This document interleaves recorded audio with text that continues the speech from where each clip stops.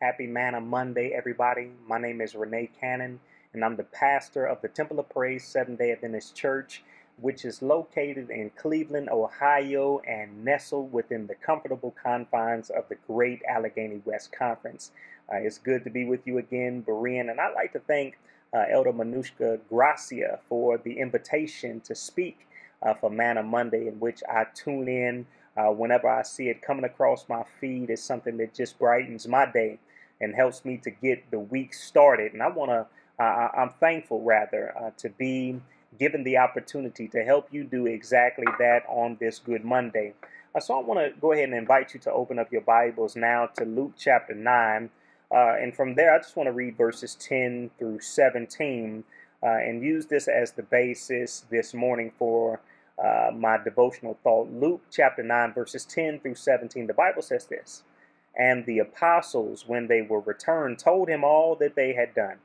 And he took them and went aside privately into a desert place belonging in the city called Bethsaida. And the people, when they knew it, followed him. And he received them and spake unto them of the kingdom of God, and healed them that had need of healing. And when the day began to wear away, then came the 12 and said unto him, Send the multitude away, that they may go into the towns and country round about and lodge and get victuals, for we are here in a desert place. But he, Jesus, said unto them, Give you them to eat. And they said, We have no more but 5 loaves and 2 fish, except we should go and buy meat for all this people. For they were about 5,000 men. And he said to his disciples, Make them sit down by 50s rather, in a company. And they did so, and made them all sit down. Then he took the 5 loaves and the 2 fish, and looking up to heaven, he blessed them and brake, and gave to the disciples to set before the multitude. And they did eat, and were all filled. And there was taken up fragments that remained to them 12 baskets. And this morning, the title and the topic of my devotional thought is entitled Chitlins and Things. Let us have a moment of prayer. Father in heaven, Lord, we thank you for this Monday, Lord, for your word says this is the day that you have made, and we will rejoice and be glad in it. So, Lord, help us to get off into a Monday morning of praise today. And, Lord, let something that has been said, Lord, be instrumental in carrying somebody through this Monday today. It's in Jesus' name we pray, and let us all say amen. Now, I know for a lot of Bible believers, the title Chitlins and Things might be a bit unpalatable, unappetizing, or outright down off-putting to you. And the reason for this is because we know that the Bible teaches us in Leviticus 11, verses 7 and 8, that the pig or the swine is unclean. And because it is unclean, we should not eat of its flesh, neither should we touch of its carcass. And it's because of our understanding concerning pork that the topic of chitlins might be a bit disconcerting for some of you.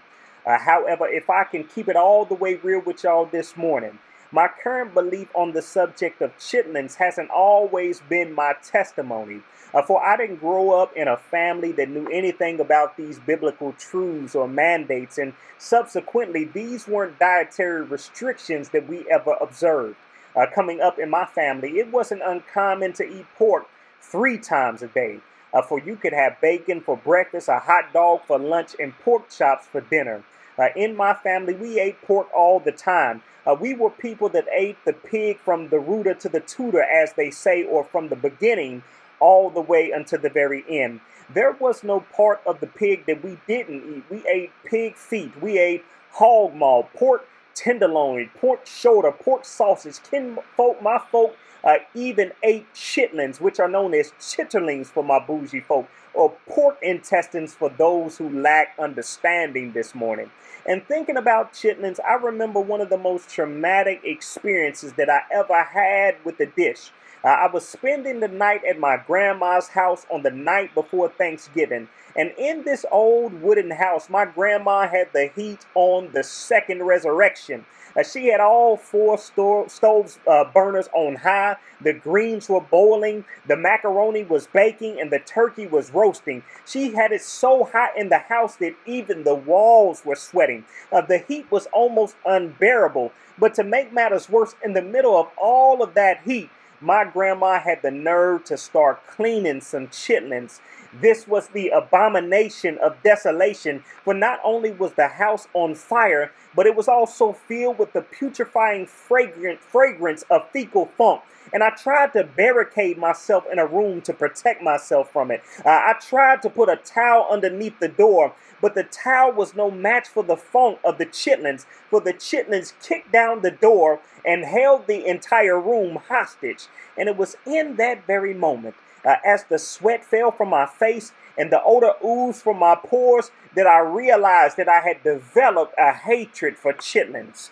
I even brought my hatred for chitlins up for discussion in a conversation with my grandfather. And when I told him that I did not like chitlins, he became sorely displeased with me, and he began to explain to me the long history of chitlin eating. In that conversation, he told me that the Africans enslaved in the Americas were not permitted to eat the finer cuts of meat. They simply ate whatever the masters threw away. And one of the things that they would throw away was this thing called pig intestines. He said that these Africans, as a matter of survival, had to toughen up their stomachs and eat these chitlins in order to survive. And throughout years of eating these chitlins, they got so good at making them that they were able to actually transform that which was undesirable or detestable into a delicacy that is still devoured by some folks today. I hope you're still with me this morning. And after years of thinking on this topic of chitlins, I've now come to the conclusion that the reason that those Africans were able to turn pig intestines into a delicacy was because they were grateful. Now, I'm not saying that they were grateful for their condition. I'm not saying that they were grateful for their slave masters or any of these things. But what I am saying is that the reason that they could transform that rummage and debris into a delicacy is because they were grateful to have enough food to survive. And today I know that every hand you've been dealt ain't full of spades. I know that your resources ain't always what you want them to be, and your references ain't always who you need them to be. But if you want to turn your dissatisfaction into delight, your negatives into positives, or your chitlins into delicacies, the very first thing you must do is be grateful for what you have, even if you don't like what you've been given. I see Jesus modeling this type of gratitude in Luke chapter 9. There the Bible tells us that Jesus had just finished healing the sick and was now surrounded by a crowd that numbered over 5,000. And as the evening drew near, the time had come to send this great multitude away. But because Jesus was filled with compassion, he desired to feed them before they departed. We know from the other gospel accounts that Jesus asked Philip if he knew where they could buy some bread. But Philip responded by telling him they only had 200 denarii, which was not nearly enough to feed a crowd this size. So the Bible lets us know that they began to huddle up and discuss how they would get some food when Andrew brought forth a young boy that had what the text calls 5 barley loaves and 2 fish.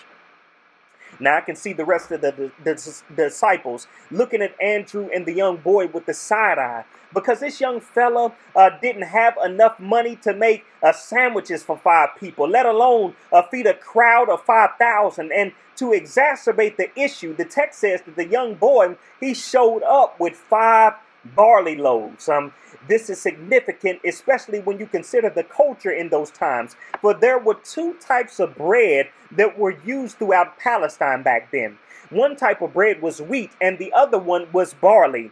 Now the wheat bread was similar in size to the loaves that we use today. And those that ate wheat bread were people that we call privileged today. They were those that were well off. the bougie folk that were used to the finer things in life, while those that ate barley bread were the poorest people in society. For this barley bread wasn't the size of loaves, but they were more comparable to small biscuits. And these barley loaves were so despised back then that the bougie folk that ate all the wheat bread would actually feed the barley bread to their horses, because for them, the barley bread was barely bread at all. So this text is telling us that the disciples had not only presented Jesus with an insufficient quantity of bread, but they also presented him with an inferior quality of bread. For the bread Jesus had was strictly reserved for the poorest of society. But despite of this, I want you to notice what Jesus did. For the Bible says that Jesus took the barley loaves, and when he got the barley loaves, watch this, the text doesn't say that he complained about what he had. The text doesn't say that Jesus went around telling folk that he didn't have enough. The text doesn't say that he got on his social media accounts and hosted a pity party. But verse 16 says that he looked up to heaven, that he blessed the bread, and then he broke it. Speaking specifically on what Jesus did, the other gospel accounts let us know that when Jesus looked up, he gave thanks to the Father, which means he let the Father know that he appreciated the little bit that he had been given. And the reason Jesus appreciated the little bit that he did have, even though it was of insufficient quality and insufficient quantity, is because Jesus understood that having a little bread was better than having no bread at all. And I know some of you today have been dealing with some insufficient situations. Some of you have been dealing with some insufficient funds and some insufficient people. But you need to thank God for the little that he has given you. For having a little bread is better than having no bread at all. The Bible says that he gave thanks, but he didn't stop there. And we know that because the text says that he also blessed the loaves. Now, this word blessed, or eulogio, is where we get the English word eulogize from. And the word eulogize means to offer words of high praise and adoration. And therefore, what the text is indicating to us is that after he gave thanks for the bread, he began to say good or positive things about the barley bread. Now, I can almost see Jesus talking to the bread. I can hear him saying to the bread, the rich folk didn't want you, but you're just perfect for me. I can hear him saying, you're not enough for some folk, but you're more than enough for me. I can hear Jesus saying to the barley loaves, I thank God that he sent you in my life. Other folk have cast you down and counted you out, but I'm going to use you for the glory of the living God. The Bible says that Jesus blessed these barley loaves. And following his blessing of the bread, he then broke it and fed over 5,000 people. And when he was done feeding them, watch this, he had enough left over to fill 12 baskets with the fragments. And Jesus did all of this with 5 measly barley loaves. These were the loaves that the rich folk labeled not for human consumption. These were the loaves that nobody wanted or appreciated, but Jesus used them to perform one of the greatest miracles that's been recorded in the entire lot of Scripture. And child of God, I believe the reason that Jesus was able to do this is because he was first grateful for what he had. And folk, I believe that in these times, and instead of always complaining, instead of always talking down on certain aspects of our lives, we need to start being grateful for what we have. Yeah, I know your car might be missing some hubcaps, and your motor might sound like a garbage disposal, but today you need to be grateful that you're still rolling. I know you might not like your job, you might not like your boss, and your co-workers might be getting on your last nerve, but today more than ever, you need to be grateful that you're still getting paid. I know times might be tough, you might have been furloughed or even laid off, but you still need to be grateful that God is supplying all of your needs according to his riches and glory. Yeah, you might not like your living situation. You might be staying somewhere somewhere that you don't want to stay or living with some folk that you don't want to live with. But today you ought to be grateful that you still have a roof over your head. Today I don't know what your problems are, but I do know that you need to learn to be content with that which you have. Because if you're going to turn your chitlins into delicacies or your barley biscuits into a feast, it's going to start with your gratefulness. And today on this Manna Monday, what I'm encouraging you to do is to move forward, not complaining about the things you see, but to move forward in the condition of gratitude. Be grateful, y'all. Be blessed.